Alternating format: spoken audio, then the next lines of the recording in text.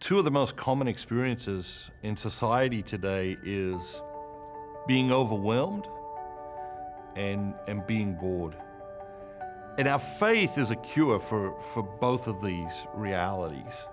And perhaps we all fall into these things at different times in our lives.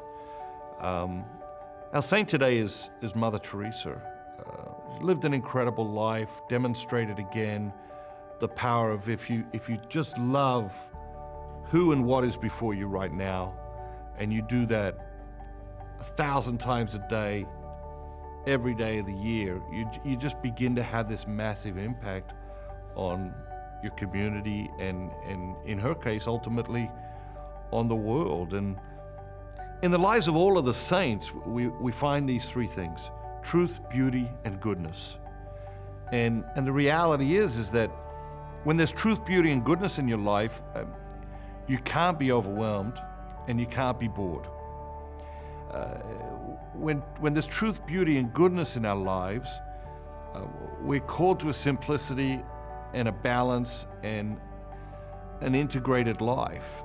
When we stop making time for truth, beauty, and goodness in our lives, that's when we get kidnapped by or seduced by the things of this world and the philosophies of this world.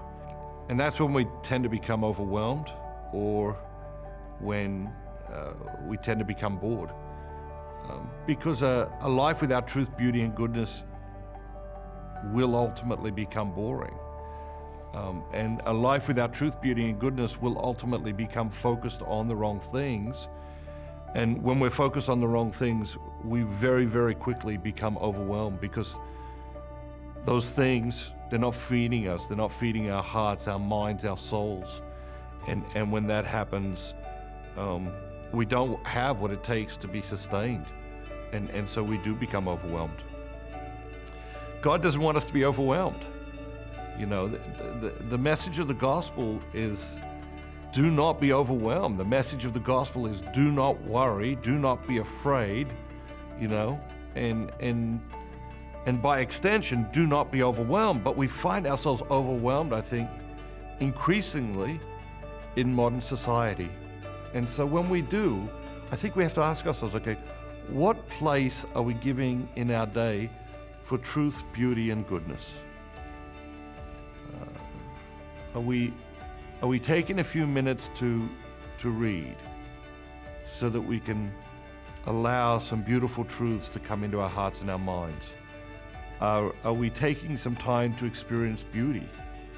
You know, whether that's art or some other form of beauty that inspires you in a special way. And are we taking time for goodness? To experience goodness and to share goodness. Because it's by focusing on goodness that we ultimately create the good life that God is inviting us to for ourselves and for other people.